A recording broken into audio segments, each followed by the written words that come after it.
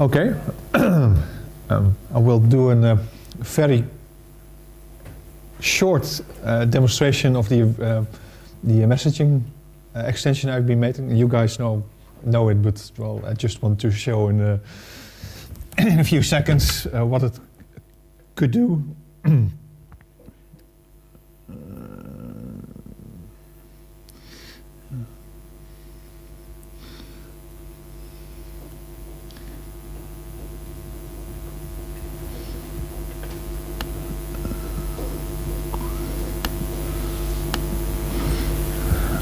Okay.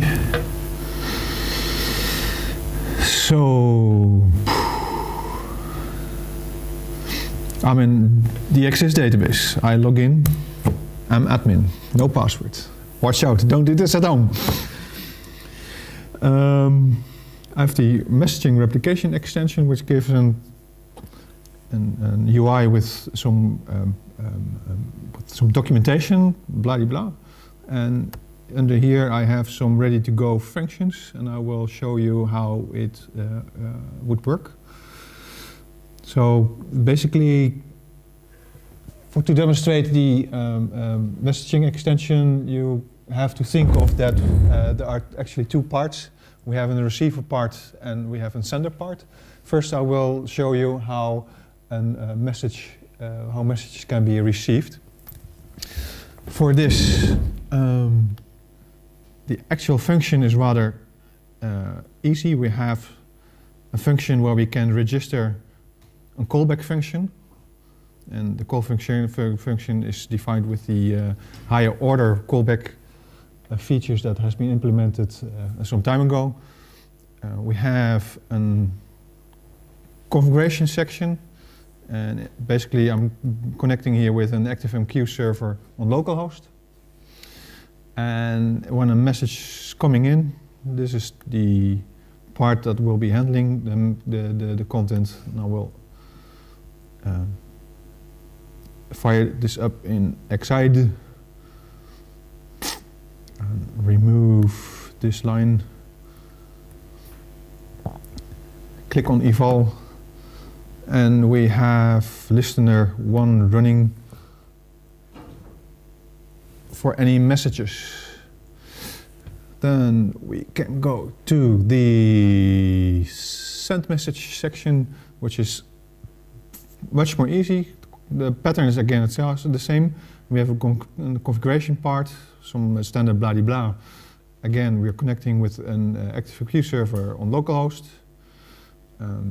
We have some arbitrary properties we can send over. So basically, we have a concept of a payload and about message properties. And what we basically will do, we will send 10 messages. With the payload would be just having the number of the message, and we will be sending it to the JMS broker. So let me check. Where is Xide?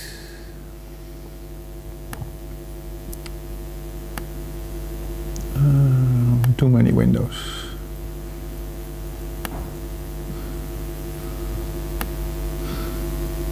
Okay, so here we have, oops,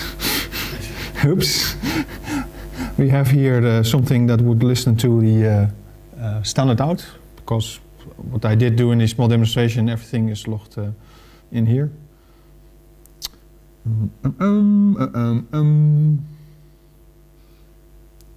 Too many windows. Okay, I fired this also up in Xide.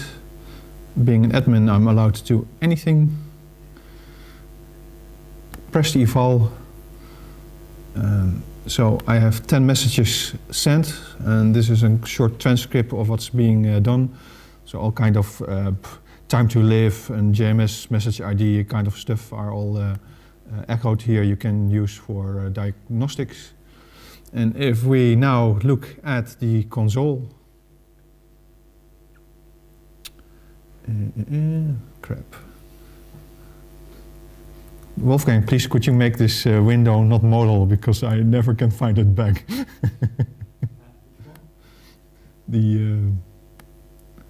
this one. No? Okay, well, but in short, you have here 3 blocks of messages basically saying what has been received. We have value A is 5 as an integer value coming in. We have strings being sent over. Some information who did the actual sending. Basically any of the standard XML types can be sent over in their good form. It's pretty fast, and if you start working on it, it's pretty easy to use. And that is actually the only thing I could show to you now. Yep.